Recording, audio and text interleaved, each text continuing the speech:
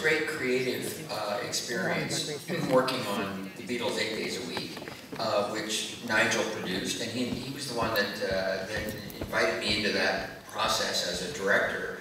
We worked with a great team, and I found it very creatively satisfying. I was a Beatles fan, but not encyclopedic, not with a deep knowledge. But we started looking for other subjects, and Nigel suggested Pavarotti. And I thought, well, that's very interesting because Pavarotti is a household name around the world, and yet people don't know as much. There are many, many people who might not understand that much about his music and may not know the details of his life.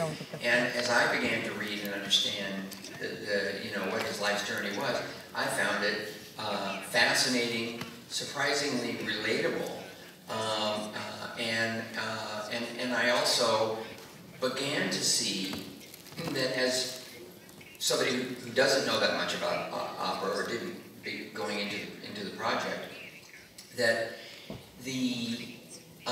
that his life was kind of operatic, and that much of his life could be understood through the arias, particularly when performed at certain points in his life where he was going through something that thematically was similar. And as a film director, working with actors, I could see in certain performances that were recorded for television all around the world that there were times when he was singing and it was going beyond a performance. I just believed there was a kind of an emotional connection, the way I would believe a great actor or actress is really connecting with an emotional moment in a film that I'm directing them in. And so we started to build the movie around those arias. Those possibilities all made a lot of sense. And then I think the most important thing was, after having some conversations, we realized that the family, they were willing to not only cooperate but to be interviewed, something that they'd been reluctant to do before, without creative controls or anything like that. They were willing to trust the process and really share the truth. His family, his second wife, Nicoletta, they brought so much to the film of themselves, and then also access and credibility for us going out, trying to get interviews, but also great footage that had never been seen before, private videos where he's very, very honest. Not everything is flattering or complimentary, but these are moments where he's not promoting a concert or talking about a philanthropic endeavor that he's engaged in. This is just about his life. And so I just felt like we could give a very balanced and interesting look at his life, and I thought it was a life very much worthy of celebrating. Thank you, Ron. When we first started talking about this with Decca Records, his label, I did a little research on YouTube and saw that 100 million people had watched videos of Nessun Dorma. That's a staggering number of people. And I would ask folks in restaurants, waiters and people, do you know who Pavarotti is? And I'd either get, yes, Nessun Dorma, or the great opera singer, or yes, I know who he is. And I realized that his name is synonymous with opera, in the way that Pele is synonymous with soccer, and Muhammad Ali is synonymous with boxing, and Ayrton Senna with motor racing. He was one of those people whose one name immediately tells you something. But as Ron said, people had a superficial knowledge of other than opera, classical music specialists, but not a detailed knowledge. And that there was just so much to mine in his story as we did the research. And he was this fascinating man with this massive charisma who rose above even his own great work. And as Ron said, when we knew that we'd have the support of both families, Nicoletta Mantovani, who's here, and Giuliano Pavarotti, and we got all this treasure trove of intimate materials, we just knew it would be a great story. Allora, c'è una domanda qui davanti e poi lì e riparliamo.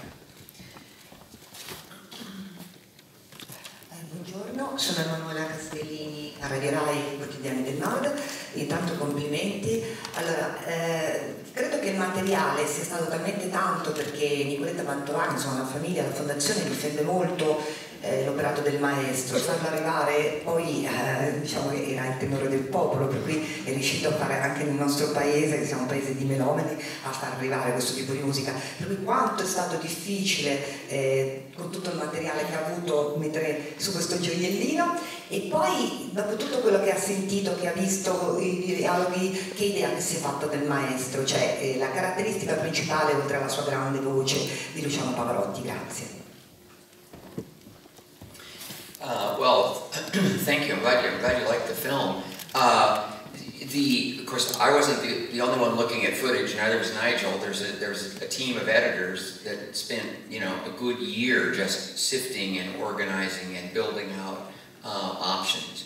As I think I mentioned, as I began to understand the arias, because I was fascinated by the man. I read about him. I could connect with him. We're not similar. In fact, I envy him and his approach to life, and I'll talk about that in a minute because it's very different than mine. And I found his approach to life remarkable. But as a storyteller, when I began to see that understand opera and understand the power of the stories that he was telling through song, I began to really connect with the movie as cinema. And I thought, well, we can actually let the arias help tell his story, again, as I said, by selecting performance moments that align with moments in his personal life. And to me, that was the power of this story, was to understand that he was on a life's journey, and it wasn't a simple one. It was a complicated one. That there were echoes from his childhood experiences and drama from his childhood and the circumstances of his life that influenced him for all his days in ways that were sometimes very positive, sometimes challenging, and so those were the moments that we were looking for, whether it was in the interviews, whether it was in the archival footage, whether it was in the performances, the home movies. It were those moments that would reveal this combination of him as an artistic genius of the highest order and a very unique, memorable individual. So from a storytelling standpoint, that's what we sifted it down and we built around. Also, these, again, I can't say, we had so many wonderful interviews, but the family story is the one that we can all relate to the most, because we all come from families and we all understand the complexities of these. And I think the interviews are courageous and do a great service, not only to the memory of Pavarotti, but also to our understanding of ourselves and the way any of us navigate the world as it unfolds. You asked lastly, what my sort of takeaway was about him. Well, I mentioned that what I admired the most is this, and I think it was influenced by the fact that he had nearly died as a child, and he talks about it in one of the interviews that we used, that he decided he was just going to live life, that he was going to view every day as an opportunity that he might have missed, and when when there was illness in his families, among his loved ones, he would always hope for that for them, to understand that now it's a new day, get through this, and then live as fully as you can. But through all of it is this balance, right? Because it's always an equilibrium. I love his joy. I love the way he reached out and grabbed life. But you can see the regret in his own eyes that sometimes that abandonment and even recklessness hurt people. And he's aware of that. And that's also very human and very relatable. So that was my takeaway, is that it was, he lived a complicated, adventuresome life. We all benefited from that spirit that could provide that art. Salve, sono qui. Francesco Gallo, Agenzia ANSA. Io ho due domande. Una cosa che si nota molto nel film è il sorriso di Pavarotti. A un certo punto se ne parla anche. Cioè, è un uomo che sorride sempre, è incredibile. E volevo capire, sapere cosa pensa di questo atteggiamento verso la vita di Pavarotti. Un po' ne ha già parlato. Altra cosa che trovavo interessante è il fatto dell'italianità di Pavarotti. Cioè, lui è forse l'uomo più famoso degli inizi secolo, di fine secolo, ed ha tutte le caratteristiche dell'italiano, almeno come ci vedono un po' all'estero. Allora volevo sapere quanto l'italianità di Pavarotti è diventata un affascinante per il mondo. Grazie.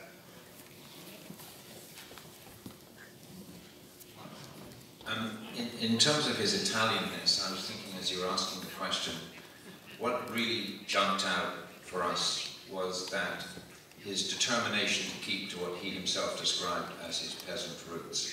And that meant thinking about Modena, thinking about the food from that area of Italy, and trying to recreate both in the way that he dealt with people, a social intimacy, as he became more and more famous and as he traveled the world.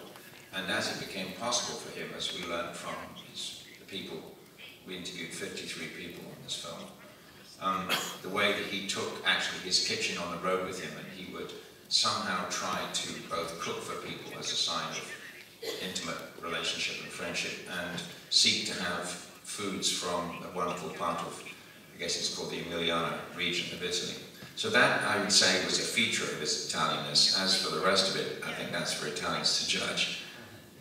Well, what I found, we talk about the smile, he was incredibly charismatic person, and I think he was not only a brilliant, genius level artist, but he was also a fantastic ambassador for opera. One of his agendas, maybe his primary agenda, was to take opera to the masses. He talked about it openly, and he did it. Traveling the world, playing in places that no one had ever played before, finding ways to collaborate with pop stars and so forth to try to bring the opera to more and more ears. And I hope, in all honesty, and with great modesty, that our film just does a little bit to extend that mission. And I tried to make a movie that non-opera lovers would find engaging, would connect with, and perhaps discover the power of this great art form. The last thing that I would say about him that I admire, and I've seen in a number of people that I've worked with over the years, but not that many, because it's a rare quality among superstars, and that is an honest, sustained humility.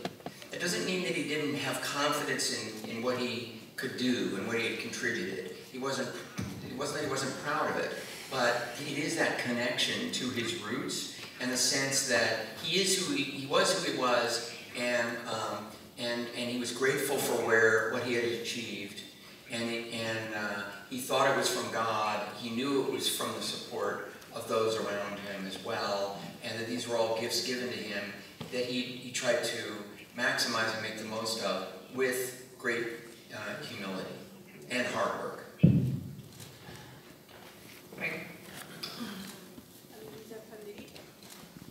Pronto? Ecco.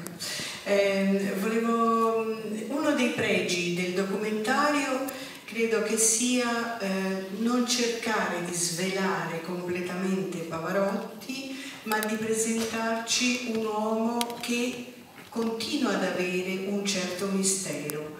Cioè, lei non dice io lo conosco, lei non dice è così, lei dice forse ci sono anche queste cose nella vita di Pavarotti, e questo secondo me è un grandissimo pregio, perché lascia a Pavarotti il suo mistero, il suo fascino. Ecco, le chiedo, però allo stesso tempo ne mette in luce il melodramma della vita. Qual è stata la cosa più difficile per lei per realizzare questo film su Pavarotti? Grazie. You should probably share this answer, but you want to start? Yeah. Okay. I think that, first of all, we interviewed, as I mentioned, 53 people. It was apparent that they were all giving their best in the interviews, and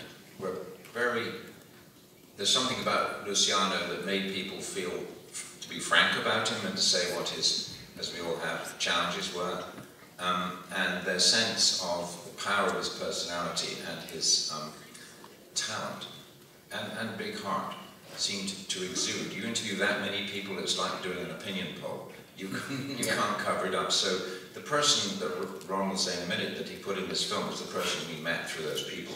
I don't think there's anybody on the planet other than one or two people who were infirm that had something to say that we didn't interview. And you know, with very, very famous people who are very accessible, they still have a place that is theirs inside. I've noticed that over the years working with stars. And I think with Luciano, the person that you meet on the film, I've been told by his family and other people, he is that person. And there's a couple of his closest friends in New York that we interviewed who are opera experts who watched the film to look for anything that we might have got a little bit wrong on opera. They said, you know, you've captured our friend and you've captured the artist. And for us, that was the highest compliment. So whatever, if you knew him personally, you would have discovered, it feels to us like we got close to that in the film. But maybe there's a little bit he kept for himself. Sure. And I would just say that I think with a documentary, as a filmmaker, you can come closer to trying to more directly express what you think someone was like or what their life may have meant. In a scripted version, you surmise more in order to create these scenes. With a documentary, you have to go with the footage that you have and what you learn from the interviews, particularly in a film like this that isn't narrated. This is not me or somebody else, some other narrator explaining everything about Luciano. So yes, there remains an air of mystery. It's still, it's an interpretation and an expression of what I and our team feel we learned and we can share. What was the toughest thing? Narrowing it into the length of one film. I mean, what a life. We all probably know, but I just tell people, start reading and listening, because there's a lot more to understand and learn about this great artist and this remarkable individual. So it was trying to make the choices that we thought were most relevant. Again, try to respect people who really knew something of Luciano and opera, and to also simultaneously inform and hopefully excite people who didn't. Their curiosity and hopefully a new sort of understanding and exploration of this remarkable art form, opera. Can I just add one more thing? The other thing that was very hard was how to weave the music into the film, because in a narrative documentary, you're trying to have a storyline and keep the flow of the story. And if it's popular music like the Beatles, you can go in and out of a song, and you probably know the song. So we can bring the song down and somebody can talk. In an aria, if you don't play a sufficient amount of the music, people won't understand it, especially if they're not familiar. And we were very blessed by a partner of ours, Paul Crowder, who may be the best music editor in the world, who cut the Beatles and many other films. He was the editor that worked with Ron on weaving this music into the film so that hopefully it feels seamless. Prego. Salve, Caprara, Lanza. Io volevo fare una domanda appunto a Mr. Howard, cioè volevo chiedergli, lui nel suo percorso professionale è sempre stato appunto molto eclettico, ci ha abituato a grandi cambi, insomma a grandi novità. che fase è questa della sua vita professionale che lo sceglie appunto a fare un film come questo? Adesso che cosa sta cercando proprio nel suo lavoro, nella sua professione? Okay, thank you. Yeah, I have been eclectic. You know, I was a child actor, working in television and in movies from the time I was 4 years old. By the time I was 14 or 15, I knew I wanted to be a filmmaker and a director. And by the time I was actually directing, around in my early 20s, 22, 23, and I began to succeed well enough that I knew I was going to have a career. The one thing that I didn't want was to be too narrow in my approach. I didn't want to be a brand that did thrillers or comedies or one kind of film or the other. I wanted to make it a life's work and a kind of an exploration. You know, my formal education is a modest one, so these life experiences that I have, they mean the world to me, and they provide a kind of constant growth. So I think sort of creative growth is what I'm always looking for. And in the past 5 years, it's led me into the documentary space. And I've been incredibly gratified by it and stimulated by it, and sometimes kind of humbled by it, because the people who fully dedicate themselves to this work, you mentioned Paul Crowder, but you know, Mark Monroe and others, like, you know, it's a group of people that I really admire. It is providing a kind of a growth.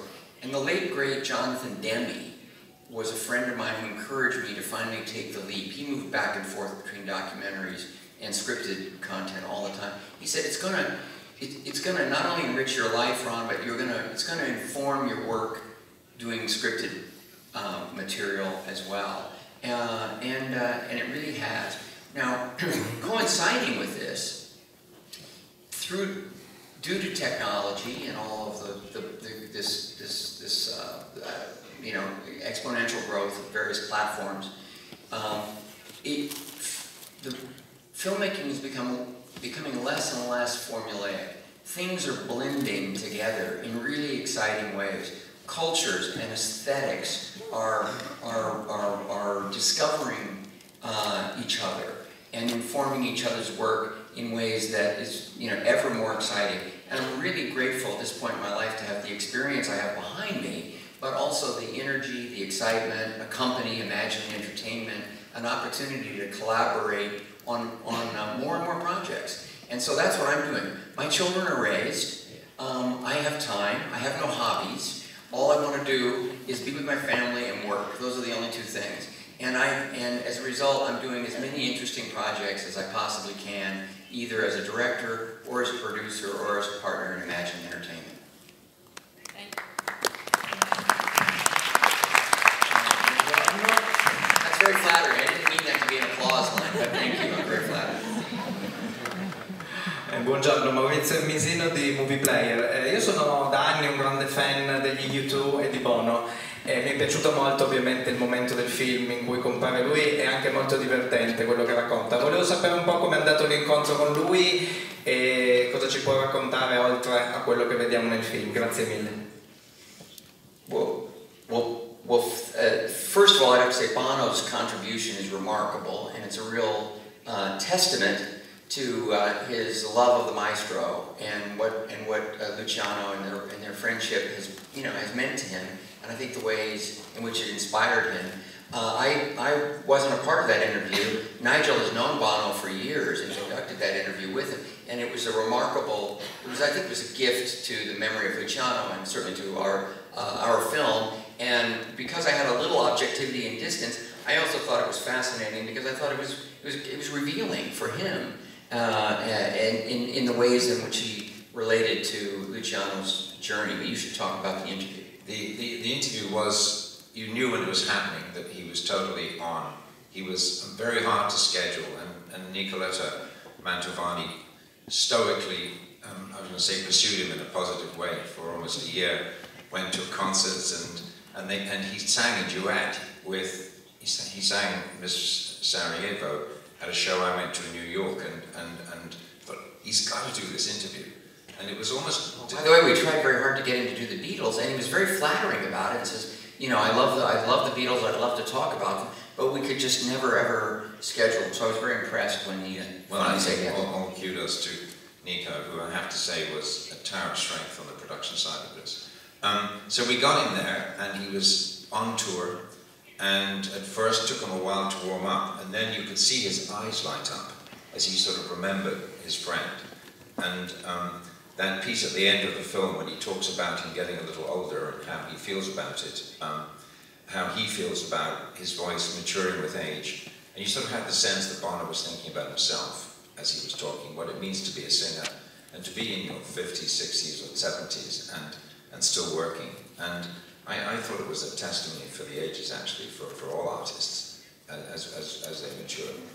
I also thought, I mean, just having that footage and the sequence and the audacity of Luciano just showing up with a camera and Bono remembering it, but it also says so much about Luciano because, again, it's this boldness, it's this willingness to just try to make things happen that, again, it demonstrates a kind of courage and an excitement and a daring.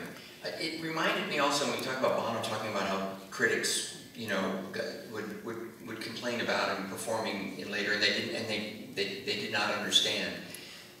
Another thing that meant a lot to me in some of the home movies that Nicoletta allowed us to have, where he's talking about his life, and he talks about how he was criticized, and then you recognize that he would be in situations where he was collaborating with pop stars and you know the critics who were in some ways were sort of his bread and butter. He relied upon them, the mainstream classical music world, to support him, and they were very disgruntled by that, and yet he carried on. He carried on knowing that he would be criticized, knowing that hurt. He didn't like that. It's not that he just sloughed it off. It pained him. You could see it in his face. And yet, he did it knowing he would be criticized because he felt it was the right thing. It was the right thing for opera. It was the right thing for the organization he was trying to get fundraising for. And it was what he wanted to do creatively with his life. So there's real integrity and honesty in that I always admire.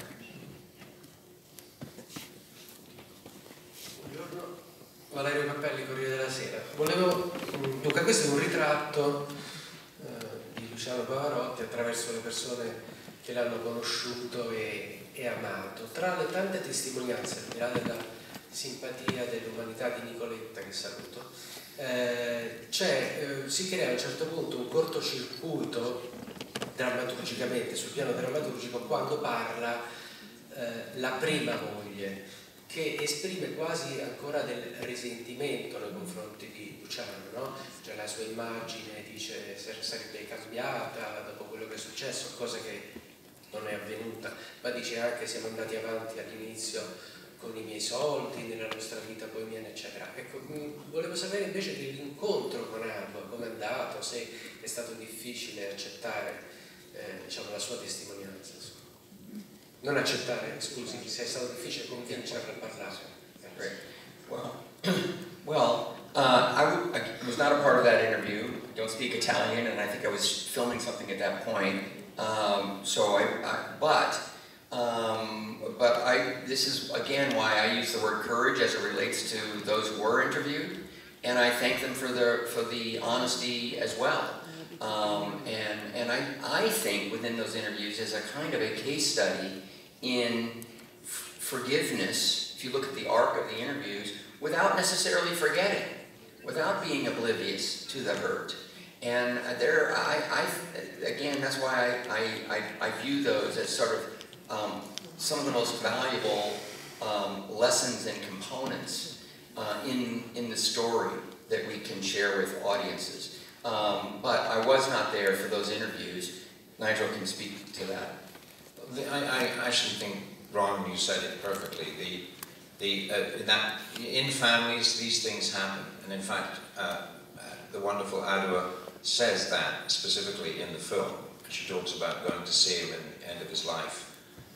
So these things happen in families, and it would be dishonest that both families wanted to be frank and honest, and the truth is there, and there was, you know, at the end of his life, everybody came together, and for me, that was, when we saw the first cut of the film, I cried in that scene, and frankly, bless the families. We're represented here with Giuliano and Nico, and we were so lucky. We went to, when we were doing the interviews with Ador, Giuliano, Christina, and Lorenzo, after the Verona 10th anniversary event, which Nico produced, which was fantastic. They said, let us show you something, and the three sisters led me and Paul Crowder, our other producer, Jeannie Festa, to a room in their house, and it was a storage room. It was about 20 feet deep, 10 feet wide, and had 4 rows of filing, and every drawer contained black and white, and I don't know if you remember this, but and coloured photographs, and it was wow. And they said, well, you could use any of these. Now, normally families don't let you do that. I've been through this quite a lot. And I think the open-heartedness and sometimes painful heartedness of everybody involved in the extended Pavarotti family is just part of what was poured into this film, and I know it was very important to Ron. Questa era l'ultima domanda. Thank you very much. Thank you.